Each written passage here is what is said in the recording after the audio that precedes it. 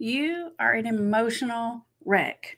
Your emotions are all over the place. In fact, it's so bad you can hardly even recognize yourself anymore. You've stopped doing all the things that you used to do.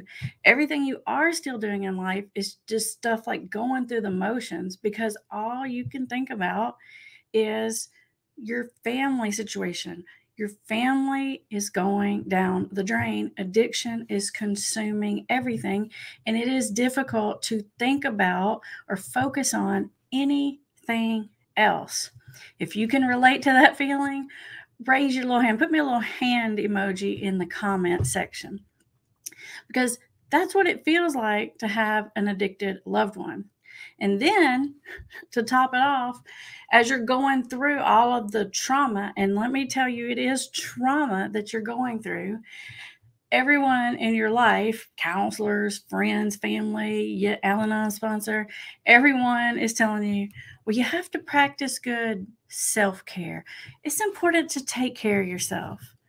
And you're probably thinking, what the heck does that even mean? I guess maybe that's what I think when I hear that. What in the world does that even mean? Take care of yourself. And even if I knew what it meant, how am I supposed to even like think about regular things? How am I supposed to take care of myself when like literally it's almost like the house is on fire? Because that's what's happening. You're watching your whole family system self-destruct and people are telling you to not think about it. And that doesn't make any sense, does it? Because it's not natural. When there's a crisis going on, an emergency going on, our brains are geared up to think about it and obsess about it. And that can go on so long that you completely lose yourself. At Hope for Families, we sort of have this theory. You won't find it in a textbook anywhere, but we have this theory that when you go through this issue and this a close loved one, like a spouse or child or a parent or something like that, you can develop trauma symptoms that are kind of somewhere in between like complex post-traumatic stress disorder and obsessive compulsive disorder, because you can get into this obsessive like checking behavior and trying to find out what's going on behavior because you know something's wrong, you're trying to prove it, they're telling you it's not, you're trying to find the evidence, and you get stuck in this traumatized state. And if you let that go on so long, it's almost like it resets a lot of your neural pathways, and then you're just sort of stuck in that mode. There's a lot of grief that is involved. You know, you feel sad. The way you had your life planned out, now it doesn't look like it's going to happen that way. This is huge. You know, going through this is huge. And it's not just a one-time traumatic thing where something really bad happened one day. This is the kind of thing that goes on for days and weeks and months and years. And before you know it, you lose yourself to it. So today, we're going to be talking about how to get yourself back. Now, when I was thinking of the title for today's video and I was thinking about doing something on self-care, I kind of have like all these mixed feelings about it because I think I'm just sort of adverse to the term because it feels so cheesy and counselory because I'm just not that kind of counselor. I know y'all are thinking, yeah, we know that, Amber. You're so sassy. Whenever I go to like counselor, like workshops and retreats, and, you know, counselors are all about the self-care, which is good. But, you know, they'll say, practice self-care and let's do meditation. Now, y'all don't kill me about the meditation, okay? I believe in it. I think it's great, but it's not my favorite thing. And I kind of, when that kind of talk goes on, I usually go in my head and I was kind of like, womp, womp, womp, like Charlie Brown, listen to a school teacher. I don't know why. It just feels cheesy. And I think it's just because it's like when you're in the middle of crisis, it's like, I don't want to think about that. I can't think about that. There's nothing natural about that. And what the heck does it mean anyway? Does it mean like go get a pedicure, get your nails done, get a massage? Like, what does that mean? So I was a little reluctant about using that term, although I am very aware that there's a huge need to get back control of yourself when you're this dysregulated over your loved one's addiction, because it's not just what it's doing to them, it's what it's doing to everyone. And if you're not careful, it will change you forever. and it can be hard to come back to yourself. But there are some ways to damage control this. There are some ways to contain this. They're just not going to be ways that are going to feel natural for you. But I want you to hang in there with me. And I really want you to kind of like focus on doing this, because if you don't, you're going to be stuck being this person that you don't even recognize anymore. Like this person that doesn't have impulse control, this person that can't sleep at night, this person that like barely gets it together and brushes their hair and gets to work and focuses on their work. You don't want to live like that any longer, right? You want to get back control of yourself. And not only do you want to do that for yourself, but also because because you're watching my videos, that is what you need to do to help your loved one the best. Because the more you chase them, the more they're going to chase the substance. And that's not helpful for anyone. So do it for yourself. Do it for the other people that care about you and need your attention. And do it for your addicted loved one. There's no downside to doing this, but it is difficult because it's so hard to turn off that obsession in your brain, because we're programmed to do that. We're programmed to protect ourselves and to protect our family. And when there's danger out, our brain obsesses about it. It's nature's way of making sure we deal with the problems. So it's a natural thing that's happening to you. It's just not productive in this particular situation. So the first thing that I want you to do to start doing a better job of self-care is I want you to stop torturing yourself. So the first thing you got to do is stop making it worse. So let's talk about what you're probably doing to make it worse and how to get that to stop. And I didn't say this at the beginning, but if you are watching live, I see we have a lot of people watching live. I will be allowing a guest to come on. We've been doing that recently, and it's worked super well. So hang in there. After we get through our lesson, then we're gonna have a guest on. One of you guys are gonna get to come on and talk about your situation.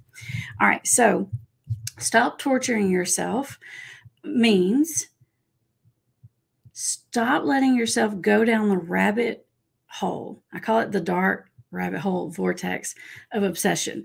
You're going to have that instinctual thought, and then you're going to start running it over and over in your head. You're going to want to start snooping or smiling or looking or remembering or questioning something. And I want you to contain that. And the best way to do that is to distract yourself from doing that. It's so tempting because it's almost like an itch that you just want to scratch. But the more you scratch it, the deeper and darker and uglier it's going to get. So the key is not allowing your thoughts to go down in that rabbit hole. And you may have to take some pretty active steps to do that at first. Like there are times when it's just easier to get in that mode, like at night when you don't have a lot going on, or like when you're driving in the car and there's not a lot to distract you. So you may have to plan things to either the activities for yourself to do or other things to think about, like maybe you listen to a podcast, or maybe you watch your favorite show, or you have it DVR'd, or that's the time you let yourself watch your favorite Netflix show or whatever. But plan for those times that you know that you tend to get in your head. Maybe you're more of a morning person. You get in your head in the morning. Gosh, if you are, that's a terrible way to start your day, because every time you have one of those anxious, fearful, scary thoughts, your body reacts to that by producing more anxious, fearful, scary brain chemicals, which then makes your physical body react differently. So you're setting your day in motion, and you're sort of setting the stage in a way that's going to make for kind of a crummy day. So I want you to set limits on how much you allow yourself to think about it. Even to the extent, can't believe I'm about to say this, set limits on how much you let yourself watch my videos. Can't believe I just said that. I don't want you to let this thing consume you. You do have to think about it some. And hopefully watching these videos is a more productive way to think about it, because on these videos, we talk about the solution a whole lot more than we talk about the problem. So this is a more productive way to think about it. It's not as dark as just going in that rabbit hole and doing the whole what if thing and the resentment game and all that kind of stuff. Just don't go in there. But don't allow yourself to be consumed with it all day, every day. And don't talk about it all day, every day. Not only are you not helping yourself when you do that, but you're traumatizing everyone around you, and you're running them off, because it's heavy for them too. And you're going to notice people are going to start wanting to like avoid you because they don't know what to tell you. They feel bad about it, but it's like bringing them down. So limit the amount that you talk about it. I hear this from like spouses a lot, like especially if like it's the son or the daughter that has the addiction. One of the spouses wants to talk about it all the time, and it drives the other spouse crazy because they feel this enormous pressure and they can't escape it. And so you have this dynamic going on where one's just constantly talking about it, ramping their own fear up and sort of triggering the other spouse, and the other spouse like, I don't want to talk about it. And then the spouse that wants to talk about it all the time feels like they're just not even being supported or heard or listened to. But I'm telling you, don't. And if it's a situation where you need to talk to someone else about it, set a limit around that and make it productive conversation. Like if you're talking to a counselor about it, fine. If you're talking to a recovery coach about it, fine. If you're talking to a family member about it, fine, but make it productive conversation. Going into the dark rabbit hole of resentment and frustration and venting is therapeutic, but only in tiny, small doses. After that, you're just reinforcing negative thought in your head, and you need to give yourself a break, even if you don't want to give yourself a break. Now, the next thing you need to do to help yourself do that is you need to start doing things again. Because I know you stopped all your hobbies and your things that you could get away with stopping because it's hard to think about those things, and because they don't even feel fun anymore. And maybe because you don't even want to go hang out with all your other friends because they talk about how great their kids are and the great thing their husband did or something, and it triggers you. And so you've been avoiding it. But you've got to come out of that dark place. You have to give yourself permission. And if it helps, think of it like this. What I'm telling you to do as the family member is 100% exactly the same thing I would be telling you to do if you're trying to conquer an addiction. Stop thinking about it. Get yourself busy. I know those things don't feel fun, but I want you to go do them, because behavior comes before feeling. We wait oftentimes until we feel like doing something. We like, I just don't feel like hanging out with my friends. I just don't feel like doing that thing I used to do. I don't feel like going to yoga class or spin class or bar or whatever it was, but you're not going, that feeling is not, you're not just going to wake up with that feeling one day. If you've been stuck in this trough, Campbell calls it the trough, you're going to have to start the engine, and then the feeling will come. So do it, even if you don't feel like it, and you may not even like it the first time, but you will come back to yourself. Think, what would I be doing if I didn't have this problem? And I want you to start doing it, because it's going to reconnect you to yourself, and it's going to force you to take a break from thinking about it and being consumed with it all the time. And then the next thing that you can do that is self-care is just work on your own personal growth. So instead of constantly focusing on what your loved one is doing or not doing, and are they going to their meetings, and are they focused on their recovery, and did they call their sponsor, and, are they lying to you because they're drinking or whatever, like instead of being so preoccupied with that, I want you to sort of back up and focus on your own self-growth and recovery. And there are so many ways to do this, tons of ways to do this. You could take a new class and learn something interesting. You could have your own sort of recovery coach or a counselor. You could take some class because you're thinking about a whole different career, or learn a new hobby or an interest. There are lots and lots of ways to do this. Maybe you get more involved with your church, but focus on growing as a person. And the key to that is doing things that are going to make you feel proud of yourself. And I talk about that being proud of yourself thing a lot for people trying to conquer addictions, because not just because it's counselor, I don't like them counselor, you like take care of yourself. I'm not corny like that. I'm saying it to you for a reason. And the reason is because it increases your serotonin. And when your serotonin gets better, your brain chemistry altogether feels better. Those depression symptoms start to lift, and you start to feel more like yourself. So do things, not just things and activities, because you do need to do those. That was number 2. But focus on how you can become a better person, because then you're going to be proud of yourself. Because let's face it, even though this addiction that this other person in your life has, it's not your fault and you didn't make it worse, it has sort of pulled you down to the place where you've done things that you don't feel good about. I know you have. Yeah, I know you have, because every time I meet one of you guys in real life or have a phone consult with one of you guys in real life, the first thing you tell me is, I did all the wrong things. And you tell it to me like you're confessing, and then I just kind of giggle and I say, it's all right. You're doing what naturally you would do. You feel guilty because you've been lying and spying and sneaking almost just about as much as the other person. And you've said some nasty things and you've done some things you wish you wouldn't have. And so just like the person that has the addiction gets filled up with shame, and that shame only fuels the addiction, so does the family member. And it's that shame and that resentment that starts to consume you, and you want to start, it's like, think of it like a detox. You want to detox that stuff out, just like a person who's coming off of drugs or alcohol. You got to do that very same thing. So you can do that by doing things that make you proud of you. Maybe it's volunteering. Maybe it's building something. Maybe it's taking on some kind of really cool project or Pinterest idea or something that makes you feel good, not just busy, but good. Those are the things that you need to do to reclaim yourself, and not just one time, not just today or once a month, like on a regular basis.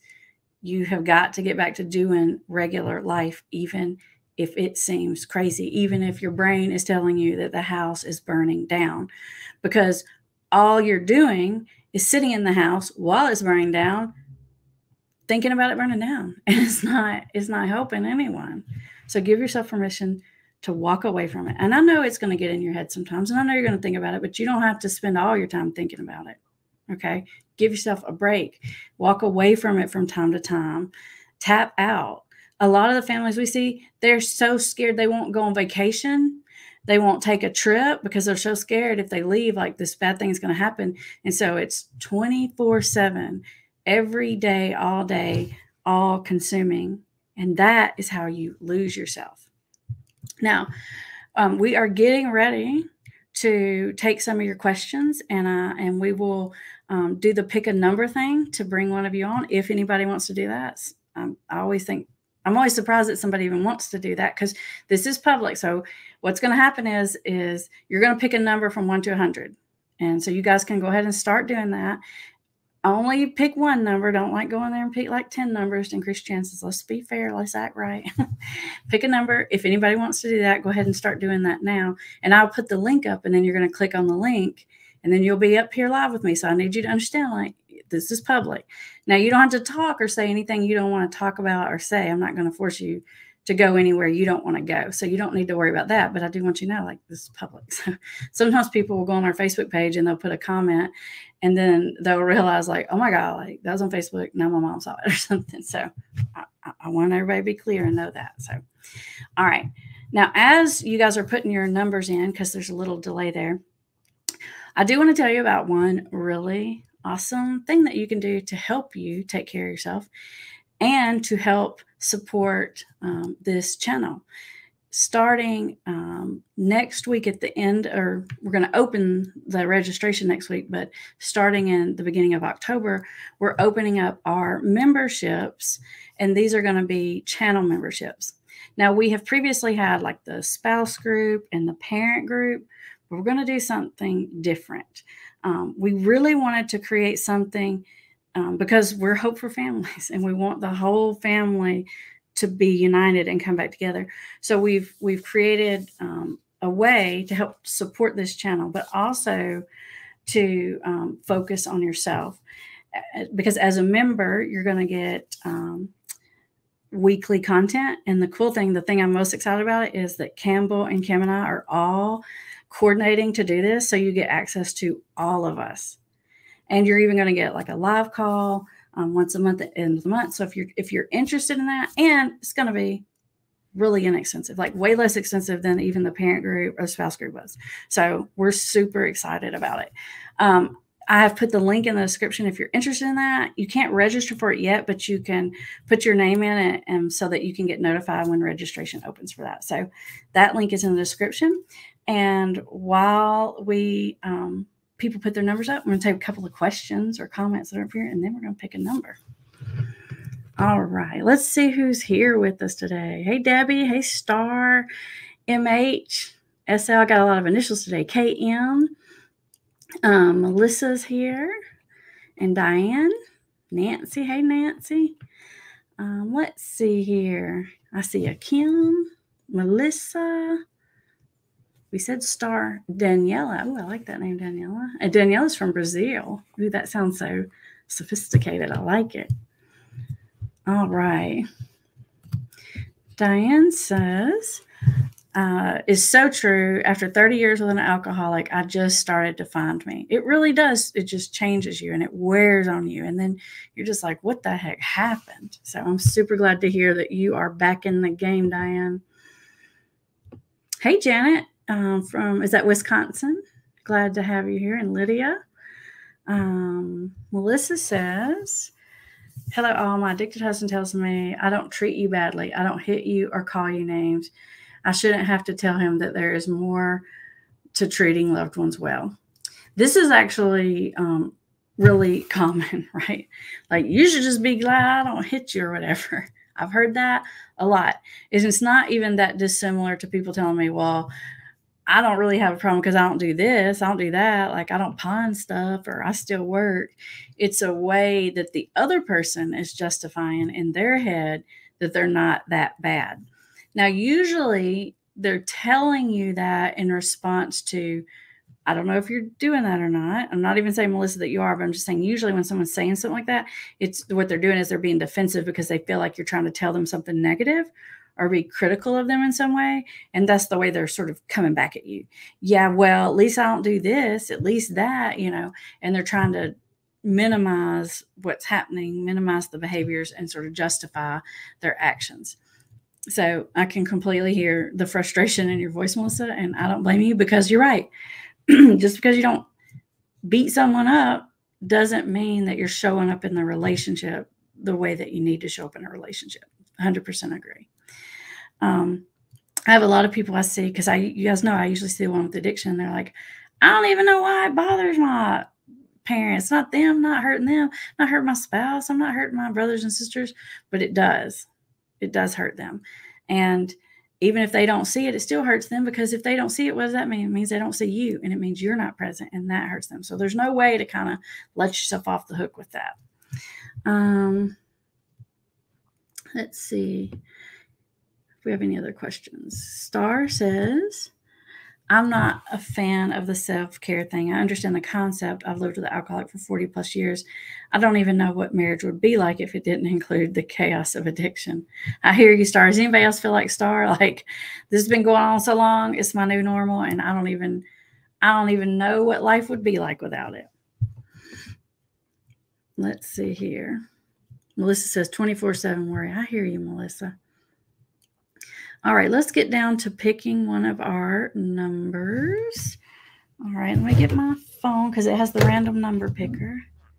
Let's see here. Does that work? So I'll just shake it up. And then it gives us a number. Our number is 22. So you guys tell me who's closest to 22. I'm looking at Lydia here, who's 28. Is anybody closer than Lydia? There's 10.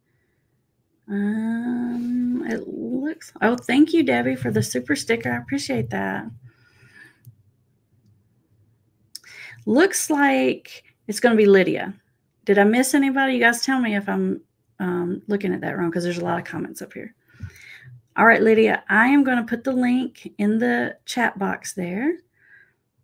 And all you have to do is click it. And now what you're going to need is enough light so that we can see you and decent internet. Other than that, you can do it from your phone, from your laptop, any kind of device that connects to the internet, you should be able to do it.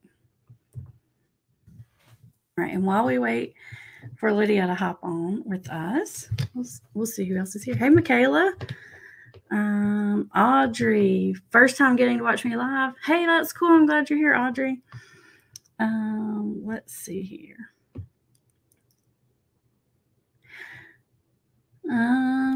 Hey, Nancy.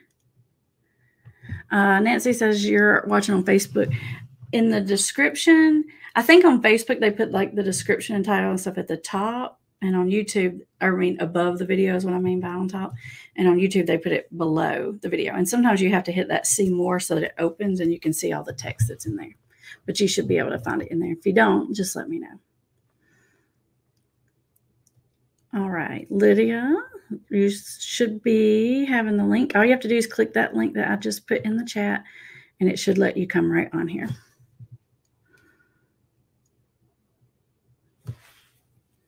Beach Girl says, my husband started anti-anxiety med, and I think he's still drinking. I'm concerned for his life. I feel responsible, but no idea what to do.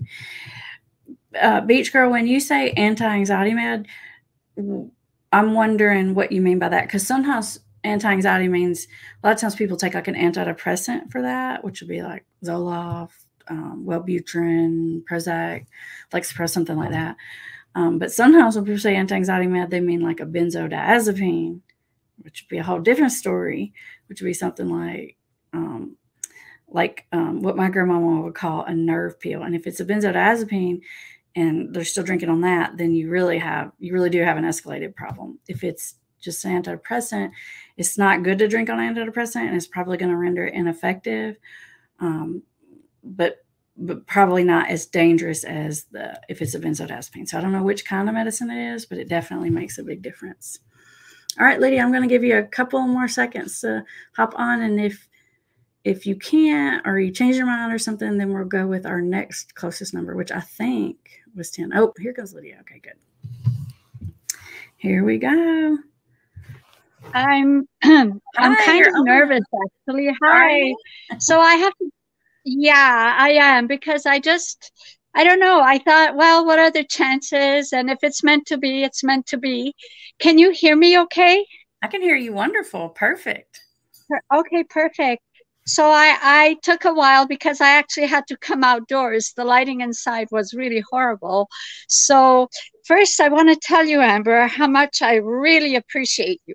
I mean, I found you about 4 or 5 years ago, and you are my go-to. Like, you're holding my hand through this process. So I'm really grateful. You. Yeah.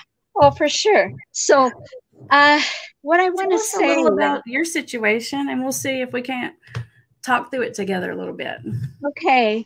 You kind of answered my question. I left a really crazy question, which you managed to decipher. So congratulations.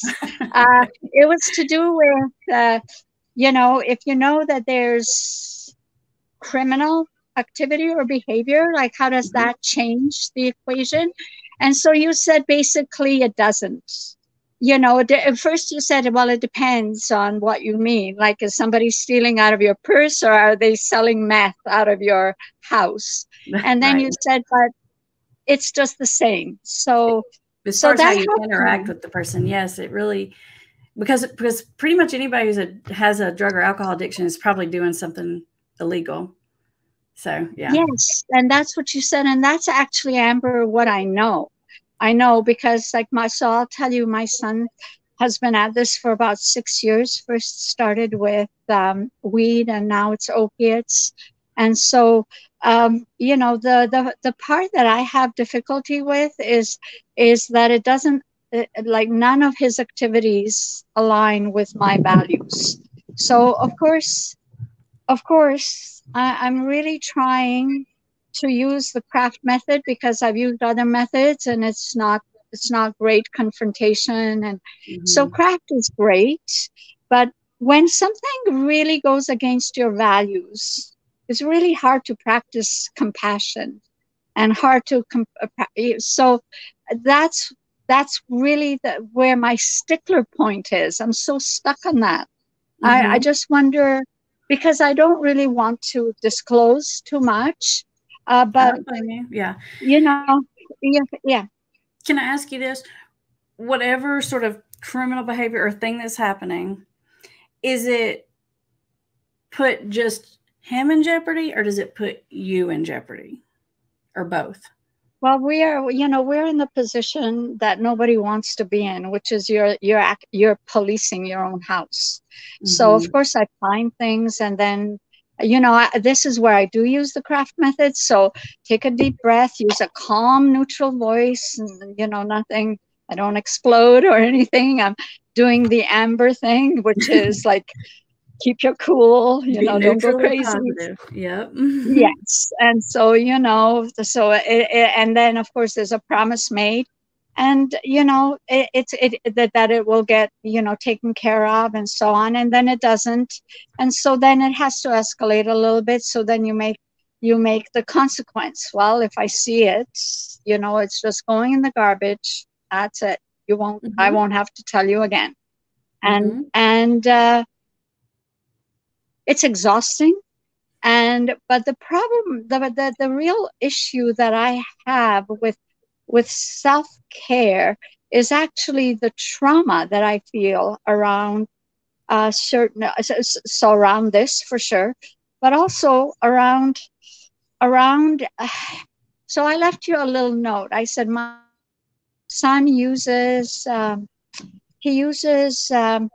anger to manipulate me into submission, and Mm-hmm. he uses ugly words as he talks ugly to me. I know that's your phrase, he talks Mm-hmm. ugly to me, and he does very often. And I'm kind of get like just stuck. I freeze, and I'm frozen for maybe 2 3 weeks sometimes, depending on, Wow. if you're called the B word, the C word, certain threats are made. It really is. So how do you practice self-care when you're frozen?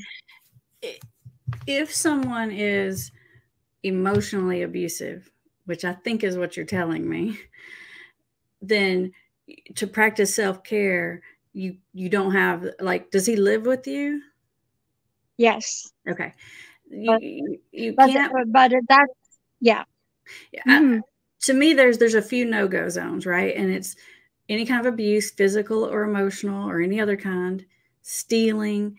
There's certain things that are just going to come with having somebody that's addicted. Like, they're not going to be predictable. You're not going to be able to count on them. They are going to have substances in your house.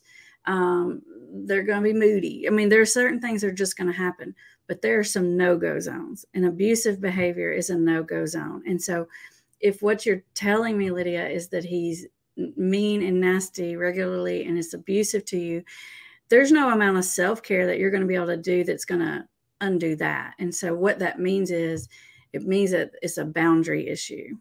It means you may have to make like a hard call, because you can say all day, you can't talk to me like that. Like, sometimes people say things like that, but what do you, that's hard to control. What you can say is, I'm not going to have someone live in my house that talks to me like that.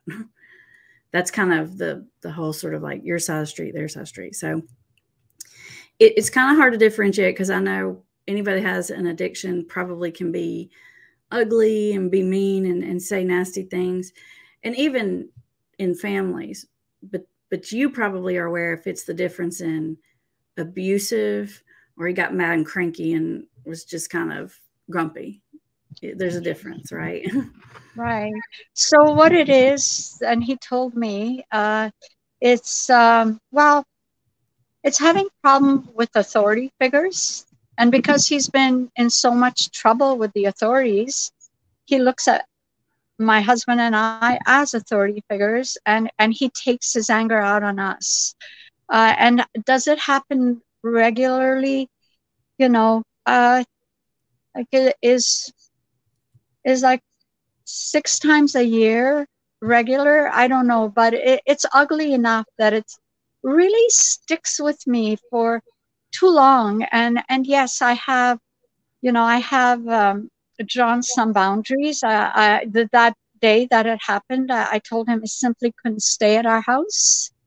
He had to find for that night somewhere else to sleep. Mm-hmm. Um, uh, but then he really apologized in a proper way, which is putting his anger into that context of feeling he was violated by the authorities. Like he was whatever, just you know how they treat people who, Mistreated. Mm-hmm. yeah, he was mistreated. So I asked him to take anger management courses because otherwise I'm not really going to feel comfortable being around him. I don't know when the next time he's going to get triggered will be, and then I'm going to be a victim to his anger again. And I brought it up again this morning, and he said, you know, this is why we can't get along, because everything's all about me. I don't know how that got turned around, but he felt like just writing his anger out, like you know, writing a letter to the cops outlining, you know, all their misdeeds was enough, and I didn't think that was enough. So you know, so I really want to get through to the point where I just pivot out of the sadness and the and the being stuck, you know, and and I don't want to. I look at my face and I think like, boy, that person looks devastated, you know, and that's not how I want to show up for anybody, you know, Mm-hmm. my husband, anybody. Like nobody needs to look at a person who looks, you know, distraught.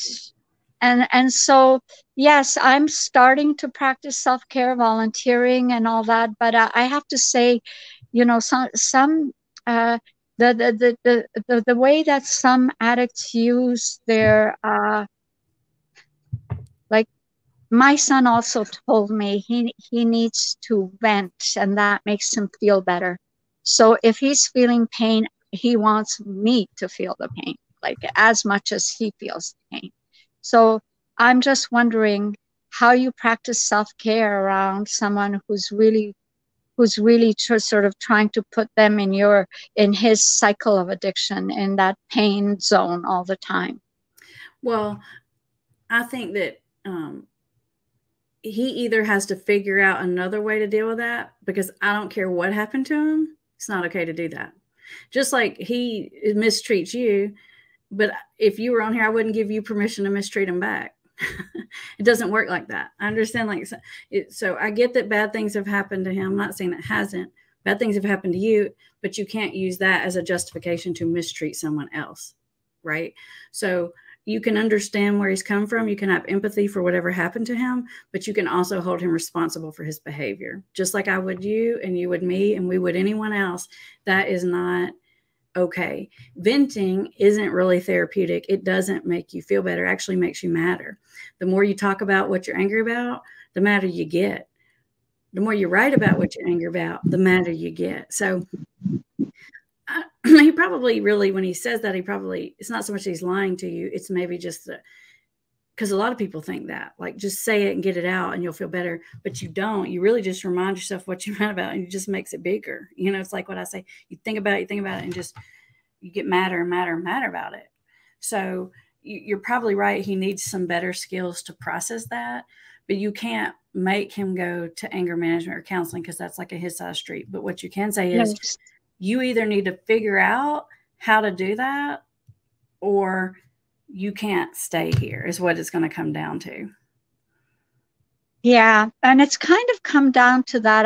I've actually said to him, you know, not exactly like related to his anger. I just stuck to the anger, but I told him, like, if he wasn't willing to get a job, and if he wasn't willing to go to therapy, and there's you know, there's an opportunity, and I'm calling from Toronto, Canada.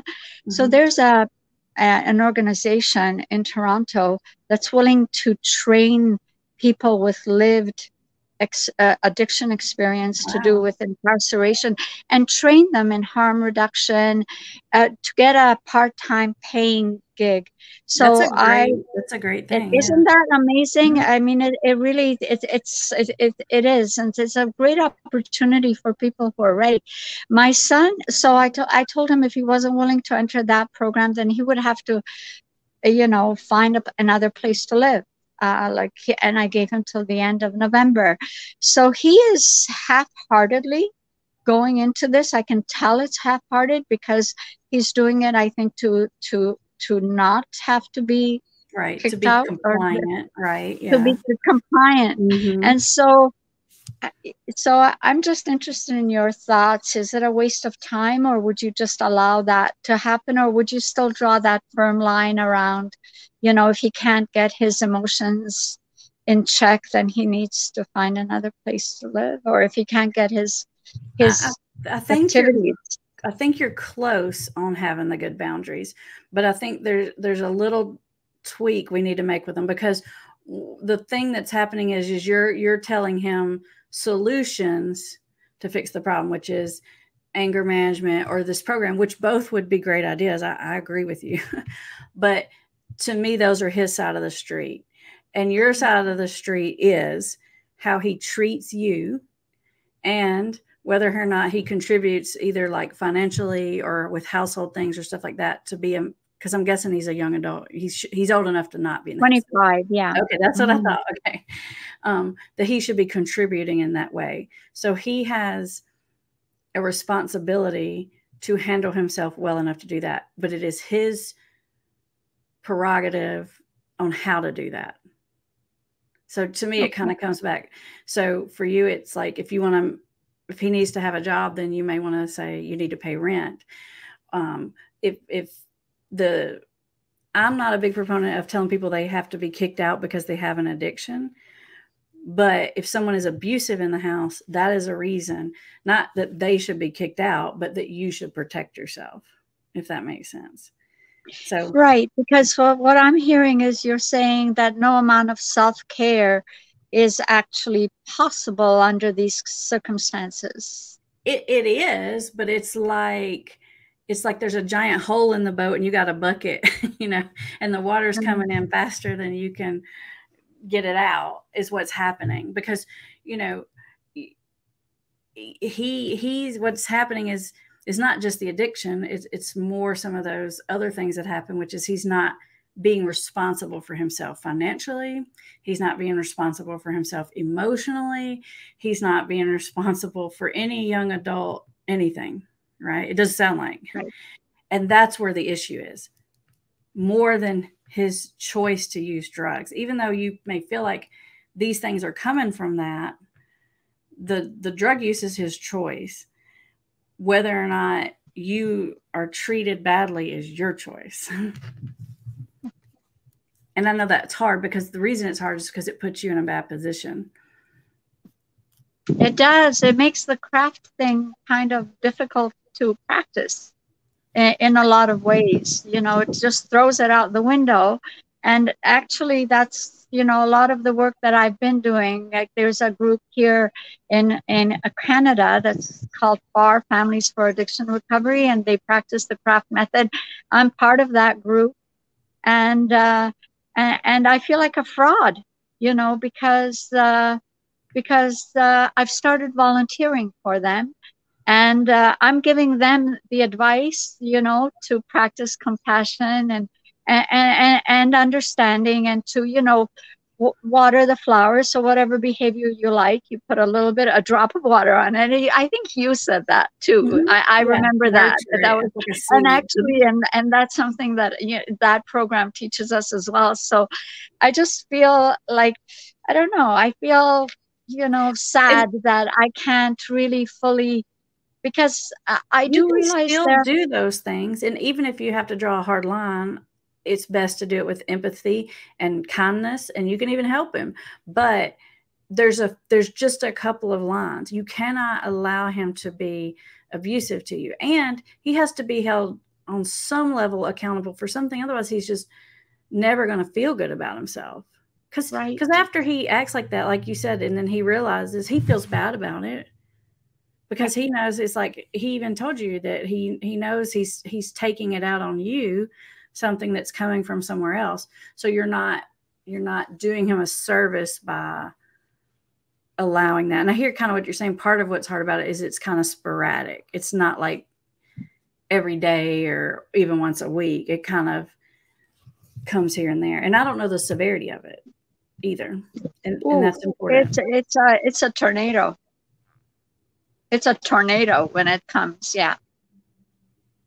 And does he use that anger? Is it just like a venting, or is it, because last week on our live we talked about using anger as a manipulation tactic, like as an I know. intimidation factor to force you to do or not do things or something? Yes, that's also all woven into it. And I do think that, some addicts are easier. They're more, underneath, they're more compliant or people pleasing. But if you get someone who, you know, is a bad patient, let's just say that, um, it's very difficult to, I don't, so I'm really struggling with just aligning myself with the craft method right now, and aligning myself with the self-care. And I have to admit, all the things that you were mentioning, I am doing that, wanting to take tennis lessons. My husband and I play table tennis daily. Yeah, I'm really like, honestly, you are like, you are the guru. Like, I listen to you so much that I feel blessed that I've gotten these skills, but I don't feel like I can effectively use them in my situation. It just makes me sad. The thing of it is, it's not a all or nothing. And what you're saying, craft method is about positive reinforcement. It's about empathy and compassion. But I don't think anyone, no matter what method they practice, would tell you to allow yourself to be abused. To me, that's the worst thing going on. Like, I don't know what you're saying. If he's smoking marijuana, he has it in your house, and that's against your value system. Okay, that's his lifestyle choice and your lifestyle choice.